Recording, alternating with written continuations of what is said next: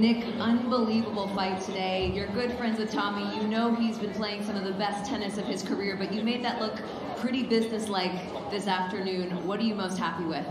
Yeah, I mean, he's a very good player, and you know, he's young and he's already shown what he can do and who he can beat. So I had to be locked in today. I knew that I had to serve well. It's probably one of the better matches I've probably played on clay in my career.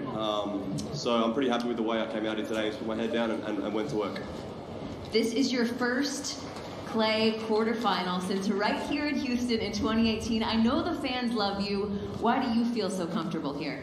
You guys make me feel at home. You know, I always said if I didn't live in Australia, I'd live in the States.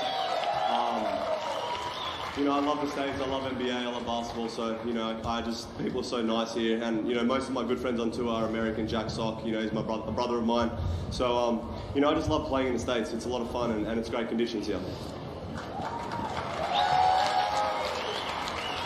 It was a tough match physically yesterday, another tough one today. You have doubles after this. I know you've been putting in the work off the court. How are we feeling? I feel fine. I'm looking forward to it. Every time I get to play with Jack, it's an opportunity I don't like to, you know, pass out on. So I'm going to just go out there, grab some food, and get back out on the courts and have some fun. Enjoy a snack. We'll see you in the singles quarterfinals. He is moving on. Nick Kyrgios. Let's hear it, Houston.